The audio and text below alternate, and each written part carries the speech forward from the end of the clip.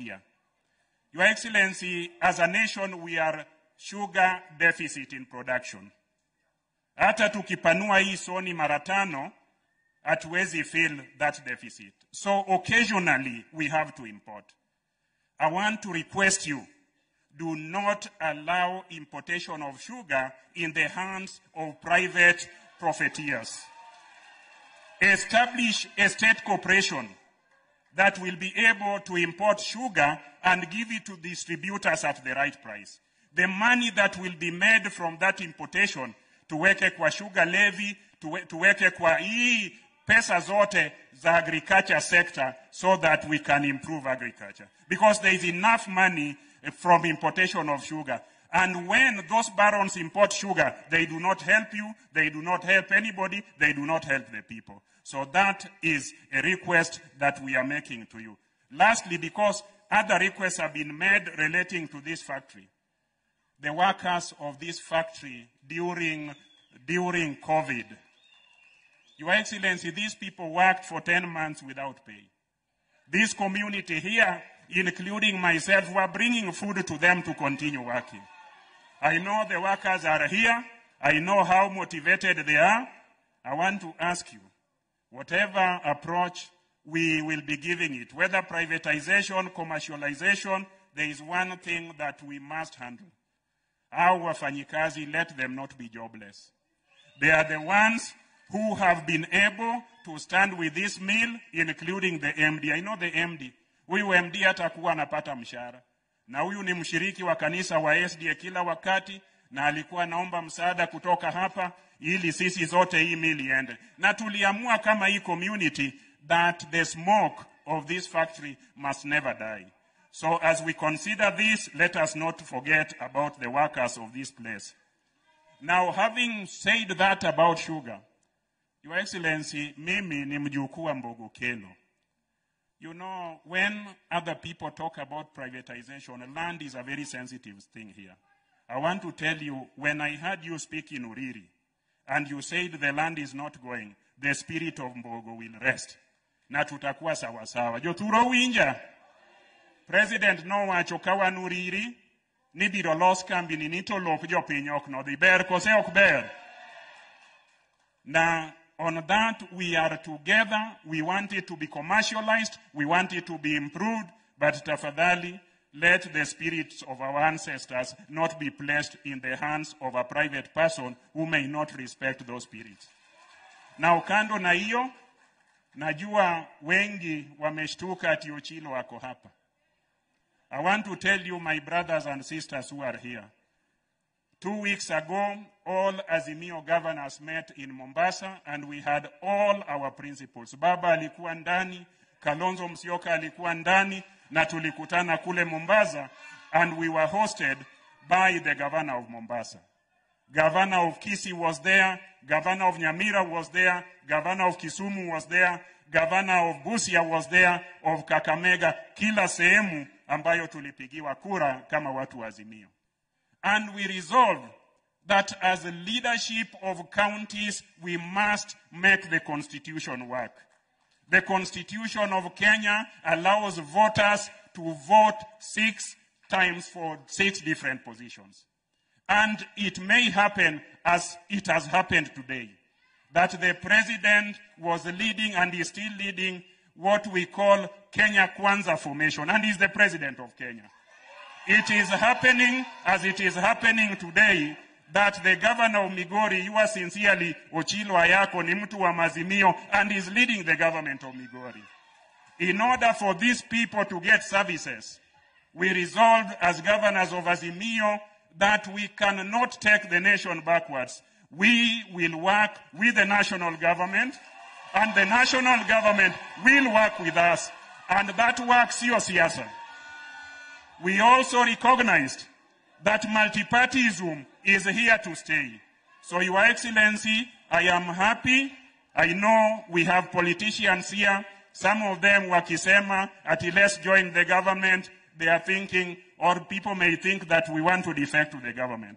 You have said it clearly, in crystal clear language, that you will serve the people of Kenya, irrespective of how they voted. irrespective of how they will intend to vote in the future, because the nation must grow everywhere and anywhere, because it's one nation, 47 county governments and one national government. Ukweli ama sio ukweli wananchi?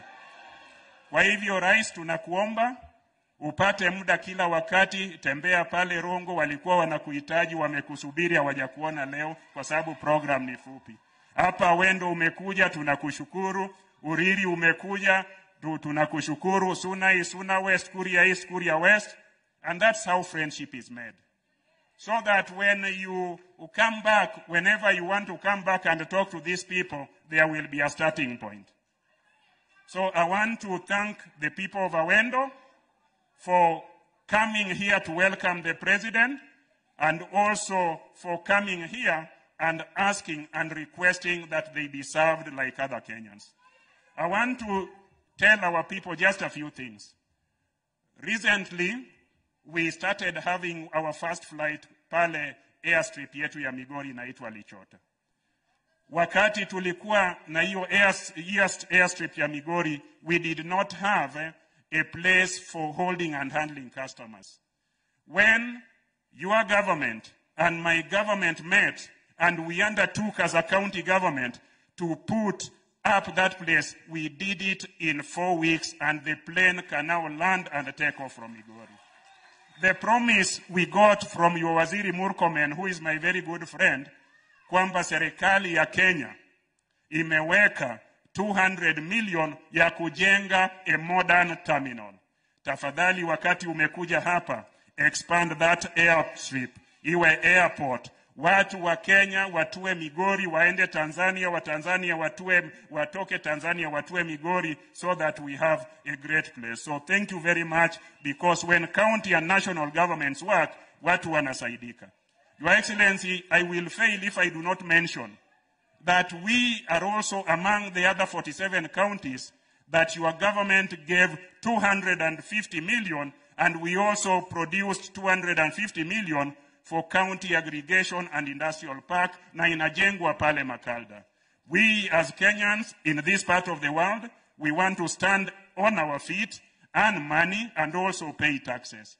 Your Excellency, I want to mention that under the same partnership, your government, together with the government of Migori County, are constructing a market at Riosir, another market at Ranen, another market at Sibuoche, a market at Masara, a market at Wathonger, a market at Nyabohanze, and another market Kulentimaru. This we must do because the Constitution tells us that it's the right thing to do, kwa sababu hao wote ni walipa kodi na hao wote ni wa Kenya. Tunaweza kutafautiana kivyama, lakini the common denominator, we have been elected by the people, and these people want services, they do not want wrangles. Maybe there will be some other time to wrangle in the future. And that brings me to this, Your Excellency. The discussions and dialogue in Nairobi, au watu wanaingojea vile wakulima wanangojea mvua. I want to request you humbly, ask those who are involved in that dialogue to know that the people support it, and they are very expectant. Au watu sio watu wa fujo, hawataki vita, and they know wewe ukiongea na baba, ile mnasema italeta faida kwa hao. So Your Excellency, we as people of Migori, we are always afraid of thunder. Tunaogopa radi. So hiyo radi isitoke Bomas ipige watu hapa Migori. Hiyo mvua kali na those hailstones should not come from Nairobi ilete furugu hapa. Solve those issues in Nairobi. Sisi vile tuko hapa, tukiwa kwa ODM, tukiwa kwa UDA, tukiwa kwa vyama vyote hapa Migori County, tuwe watu wamoja na tuelekeze ama tuendeshe Migori iwe mbele. Mimi nikimalizia, tuko na Waziri Mvurya, and tuko na the blue economy along Lake Victoria. Your Excellency, everybody here eats fish. That fish ndio hakuna. So Your Excellency, Mvurya ambayo hako hapa, nilitembelea ofisi yake, and I met his permanent secretary last week. She handed to my government a cooling plant pale Sori. Your Excellency, kuna pesa mingi ya blue economy. Sisi watu wa samaki tunaomba when you are coming back, kila sehemu hapa Lake Victoria tuwe na samaki. And I'm talking about samaki many people may not know. Ukija hapa Wendo, hapa Rongo pale Uriri, you may not know. Ukienda kila mama marja aswe krauso omena, uso koseo kousi. With that omena of 200 shillings, ndio wanalisha hao watoto. Hiyo omena inatoka kwa ziwa. Kuna fulu, kuna obambla inatoka hapa. So the trade and wear that we are doing here, ile biashara tunafanya ni ya kuuza samaki. So that is what employs our people. Tafadhali, tunaomba waziri, tuko na gold pale Nyatike. Lakini kuna wizara moja ilitangaza atiyo shamba yote ya Nyatike is a forest. Your Excellency, people are living in that forest, and it is not a forest, it's county land. So hiyo tuwachie tu. We have always looked at it, hiyo tuwachie tu. Hiyo ni ya wa Migori, wale wanataka gold waje wachimbe, lakini watuachie shamba yetu tukae hivyo. Au sio? Mimi sitasema mengi kwa sababu leo ni siku yako, Your Excellency. I just want to thank you for coming here, and I want to ask you and request you, because you are the President of Kenya, that these visits that you have done, that you have not placed the condition that somebody who belongs to a different party must come to. This is the way to build a unified Kenya. I should not be compelled to visit a public office and then be told that I can only be served if I belong to the ruling political formation. So I am here on my own volition, but I'm also here under duty to work for the people of Migori. Tufanye ama tusifanye? Kwa hivyo, mimi nataka kuchukua nafasi hii, ni kualike uje mbele hapa, na kabla usimame Rais, wacha hao ndio wasimame. You know you are the president and we have one president and one baba. Kwa hivyo ikanelwe tu mondo uruake president ma Kenya ka, mondo bi, mondo losko, rujia di moruake. Wanege lwedwero kamani. Asante sana Mheshimiwa Governor, tafadhali tuketi chini. Ndugu viongozi wote, wananchi wa hapa Awendo na wananchi wa Migori, hamjambo. Amoso hujodhurua. Jodhurua untie. Jodhurua umor. Jodhurua oil. Bwana Yesu asifiwe. Hebu mnisalimie hivi hewani nione watu wa Migori. Hey! Naona mmekuja kweli. Kwanza mimi nataka niwashukuru sana watu wa Migori, watu hapa Wendo, kwa kutukaribisha hapa nyumbani. Mimi nataka niwashukuru tena. Nilikuja hapa Migori sehemu fulani, nikaomba kura zenu na mlinipatia, lakini mlinipimia. Lakini kwa ile mlinipatia, mimi nataka niseme asante sana. Lakini vile nilisema wakati nilikuwa pale Uriri, mimi nilisema hivi ya kwamba tunataka Kenya. Tulifanya uchaguzi tarehe